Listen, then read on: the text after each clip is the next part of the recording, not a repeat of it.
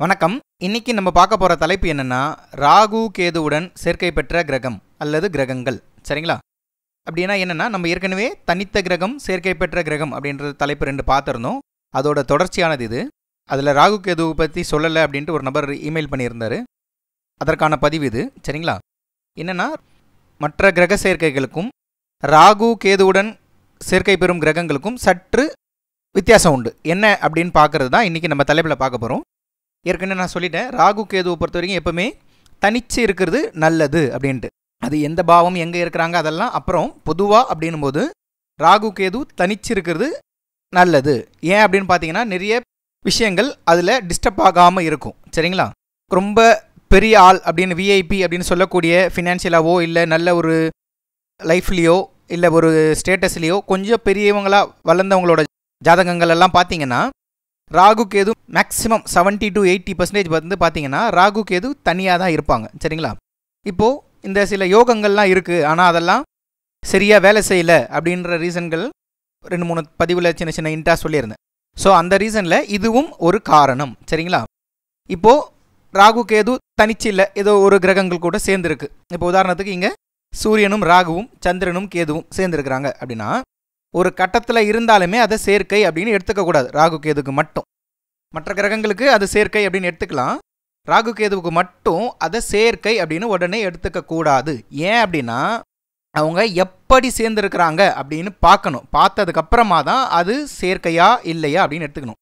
அது என்ன சார் எப்படி இருந்தாலும் ஒரு பாக்ஸில் இருந்தால் சேர்க்கை தானே, அதில் என்ன சேர்க்கையா சேர்க்கை இல்லையா அப்படின்னு பார்க்கணுன்னா பாக்ஸில் இருந்தாலுமே அது சேர்க்கைன்ற பொருள் தான். அதுக்கான அந்த வைப்ரேஷன் கொஞ்சம் இருக்கும். ஆனால் எக்ஸாக்டாக எப்படி அப்படின்னு பார்க்கணுன்னா இப்போ உதாரணத்திற்கு மகரத்தில் சூரியன் 20 பாகையில் இருக்கிறார், ராகு 10 பாகையில் இருக்கிறார். சரிங்களா? இப்போது இந்த சேர்க்கையானது எப்படி அப்படின்னு பார்த்தோம்னா இது சூரியன் ராகு காம்பினேஷன் முழுசான பலன். சூரியனும் ராகுவும் சேர்ந்தா என்னென்ன பலன் சொல்கிறாங்களோ அது சுப பலனோ அசுப பலனோ அது அப்புறம். அந்த பலன்கள் இங்கே முழுமையாக நடைபெறாது. சரிங்களா?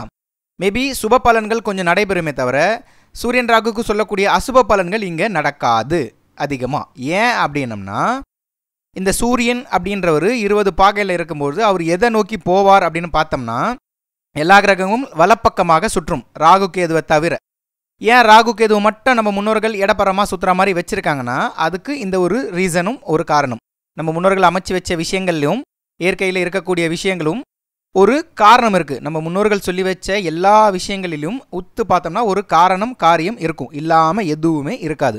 எல்லாமே கிளாக் வைஸில் தானே சுற்றுது. இவங்க 2 பேர் மட்டும் ஏன் ஆன்டி கிளாக் வைஸில் சுற்றணும் அப்படின்ற சிலர் கேட்பாங்க, யோசிப்பாங்க.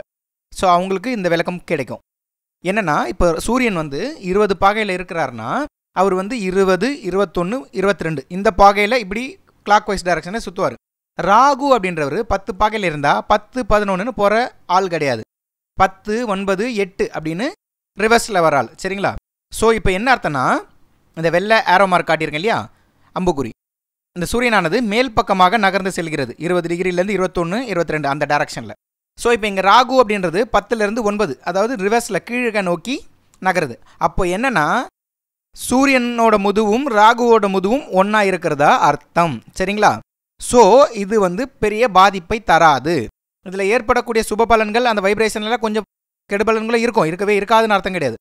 பட் ஆனால் இது முழுமையானது கிடையாது. சரிங்களா? இப்போது இந்த உதாரணத்தில் ராகு 20 பாகையிலையும் சூரியன் 10 பாகையிலையும் அப்படியே ஆப்போசிட்டில் இருக்கிறாங்க. சரிங்களா? இப்போ இந்த காம்பினேஷனோட பவர் என்ன அப்படின்னு பார்த்தோம்னா ராகுவானது 20 பாகையிலிருந்து 19, 18 அந்த வரிசையில் சூரியனை நோக்கி வர்றார். சரிங்களா? சூரியனானது 10 பாகை, 11 பாகை, 12 பாகைன்ட்டு ராகுவை நோக்கி போகிறார். ஸோ அப்போ இவங்க 2 பேரும் எதிர் எதிர் திசையில் சந்திக்கிறாங்க. இந்த ராகு கேதுவுக்கு மட்டும் ஏன் தனிச்சு சேர்க்கை பார்க்கணும் அப்படின்னு சொன்னதுக்கான ரீசன் என்னென்னா இதுதான்.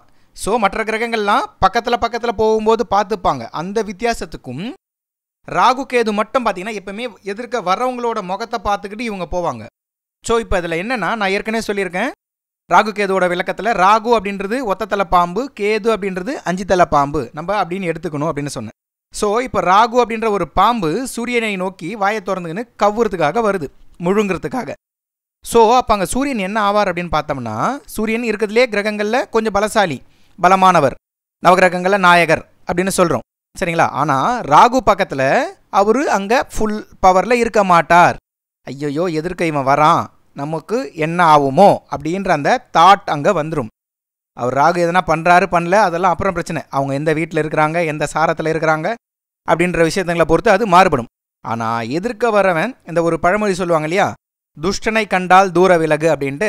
ஸோ அந்த தாட்டில் ராகுவும் கேதுவும் எதிர்க்க வரும்போது அவங்க ஆப்போசிட் தன்மை. சூரியன் ராகு கேது, சந்திரன் ராகு கேது எக்ஸாக்ட் ஆப்போசிட்ஸ், நல்ல பகை, கடும் பகை. சரிங்களா? ஸோ அப்போ ராகு அப்படின்றது ஒரு பாம்பு வாயை திறந்துக்குன்னு சூரியனை முழுங்க வருது. நம்ம இதைத்தான் என்ன சொல்கிறோன்னா கிரகணம் அப்படின்னு சொல்கிறோம். சூரிய கிரகணம், சந்திர கிரகணம் அப்படின்லாம். ஸோ அப்போ அங்கே சூரியன் என்ன ஆகிறார்னா நல்லிஃபைட் ஆகிறார், அதாவது ஃபுல்லாக இல்லாமல் ஆகிறார், 0 லெவலுக்கு. ஸோ அந்த சூரியன் இங்கே வந்து முழுமையாக பாதிக்கப்படுவார். சூரியன் இங்கே எந்த பாவாதிபதியாக வராரோ அவருடைய தன்மைகள் முழுமையாக பெருசாக நடைபெறாது. சரிங்களா? நான் இப்போ இங்கே பலன்களுக்குள்ளே போகலை, எப்படி இந்த சேர்க்கையோட பொருள் மட்டும்தான் உங்களுக்கு விளக்கம் சொல்கிறேன். சரியா? ஸோ இப்போ இங்கே ராகு சூரியனை நோக்கியும் சூரியன் ராகுவை நோக்கியும் நகரும் பொழுது அந்த பாதிப்பு சற்று பெருசாக இருக்கும். சரியா? இப்போ இன்னொரு எக்ஸாம்பிள். இப்போ இதே சந்திரன் கேது, இந்த சந்திரன் கேது இப்போ கடகத்தில் சேர்ந்துருக்கிறாங்க அப்படின்னு வச்சுப்போம். சந்திரன் 15 பாகையிலையும் கேது 20 பாகையிலையும் இருக்கிறாங்க. இப்போது கேது எப்படி போவார்? 20 பாகையிலிருந்து 19, 18 அப்படின்னு, அதாவது அந்த பக்கம் மேல் நோக்கி நகர்றாரு. சந்திரனானவர் 15 பாகையிலிருந்து 15, 16ன்னு இப்படி கீழ் நோக்கி இறங்குறாரு. ஸோ சந்திரனும் கேதுவும் நேர் எதிர்க்க சந்திக்கிறாங்க. இப்போ கேதுன்றது இங்கே யார்? 5 தலை பாம்பு. ஸோ 5 தலை பாம்பு எதிர்க்க வந்தால் நம்மளோட மென்டாலிட்டி அங்கே என்னவாகும்? ஆஹா, எதிர்க்க இவர் வராரு, நம்ம இங்கே என்ன ஆகும் அப்படின்ற அந்த பயம், நம்மளை என்ன பண்ணிடுவாங்களோ அப்படின்ற. ஸோ இங்கே சந்திரன் பாதிக்கப்படுறார். நம்ம இதை தான் என்ன சொல்கிறோன்னா சந்திர கிரகணம் அப்படின்னு சொல்கிறோம். அது எக்ஸாக்ட் டிகிரியில் வரும்போது கிரகணம், மற்றபடி அந்த டிஸ்டன்ஸில் இருக்கும்போது அவங்களுக்கு அந்த ஃபியரானது வந்துடும், அந்த பாதிப்பு தன்மை, அந்த வைப்ரேஷன் ஆனது கிடைச்சிரும். ஸோ அங்கே சந்திரன் பாதிக்கப்படுகிறார்.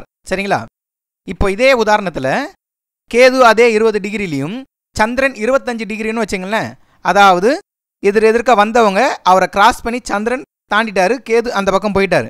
ஸோ இப்போ கேதுவோட முதுவும் சந்திரனோட முதுவும் ஒன்றா இருக்குது. சரிங்களா? இவர் அந்த பக்கமாக போன மாதிரி பார்த்துட்டு நின்றுட்டு இருக்காரு, இவர் இந்த பக்கம் போகிற மாதிரி பார்த்துட்டு நின்றுட்டு இருக்காரு. அப்போ என்ன ஆகும் அப்படின்னா அந்த தாக்கமானது முழுமையாக இருக்காது, பாதி குறைஞ்சிருக்கும். அதுக்குன்னு ஃபுல்லாவா அப்போ கேது சந்திரன் காம்பினேஷன் பலனே இருக்காதா அப்படின்னு அப்படி அர்த்தம் கிடையாது. ஒருத்தர் கெட்டவங்க கிட்ட பார்த்து பயந்து வெளியே வந்தாங்கன்னா அப்பா போனா அப்படின்ட்டு இப்போ தான் பெருமூச்சு விட ஆரம்பிச்சிருப்பாங்க. ஸோ இங்கே சந்திரன் முழுமையாக ஃப்ரீ ஆகிட்டார்னு அர்த்தம் கிடையாது. அதே வீட்டில் இருக்கிறார், அந்த வைப்ரேஷன், அது ஒரு பிளானட்டுக்கும் இன்னொரு பிளானட்டுக்கும் பக்கத்தில் இருக்கும்போது என்ன வைப்ரேஷன்ஸ் ஆகுமோ, என்ன டிஸ்டர்பன்ஸ் ஆகுமோ அந்த டிஸ்டர்பன்ஸ் இங்கே இருக்கும். ஆனால் முன்னாடி இதை கம்பேர் பண்ணும்போது இதில் அந்த அளவானது கொஞ்சம் கம்மி. சரிங்களா? ஸோ ராகு கேதுவை பொறுத்த வரைக்கும் ஒரு கட்டத்தில் இருந்தாலுமே அது சேர்க்கை. ராகுவும் சந்திரனும் சேர்ந்தா இப்படின்னு சொல்கிறாங்க, கேதுவும் சந்திரனும் சேர்ந்தா இப்படி சொல்கிறாங்க, கேதுவும் சுக்கிரனும் சேர்ந்தா இப்படி சொல்கிறாங்க.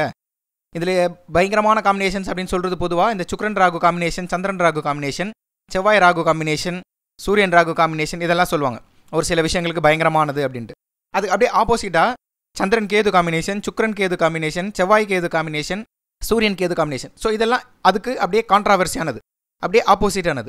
அந்த மாதிரிலாம் சொல்கிறாங்க சார், ஆனால் என் ஜாதகத்தில் அந்த மாதிரி இருக்குது, எனக்கு அந்த மாதிரி இல்லை அப்படின்னு பார்த்தோம்னா இதுதான் விஷயம். அதாவது என்னென்னா ஜோதிடத்தில் பலவிதமான சூட்சமங்கள், பின் பாயிண்ட் லெவலில் சில சீக்ரெட்ஸ் இருக்குது. அதை மேலோட்டமாக பார்த்தா தெரியாது, அதில் இறங்கி உள்ளே போய் பார்த்தா தான் அங்கே என்ன நிலவரம் அப்படின்றது தெரியும். சரிங்களா?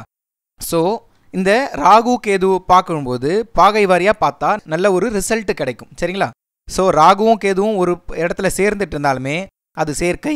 அந்த சொல்கிற கெட்டதெல்லாம் நமக்கு நடந்துருமானும் பயப்படக்கூடாது, அங்கே சொல்கிற நல்லதெல்லாம் நமக்கு நடக்கலையேன்னு இயக்கப்படவும் கூடாது. அதுக்கு காரணம் என்னன்னு கரெக்டாக பார்க்கணும், பார்த்துட்டு அதுக்கப்புறம் தெரிஞ்சுக்கணும். நார்மலாக முதுவும் இருக்கிறதுக்கும் எதிர்க்க முகத்தை பார்க்குறதுக்கும் வித்தியாசம் இருக்குது. சரிங்களா? எந்த அளவுக்கு வித்தியாசம் என்ன ஏதுன்னா நம்ம இப்போ பார்க்கல, பலன்கள் பார்க்கும்போது போவோம்.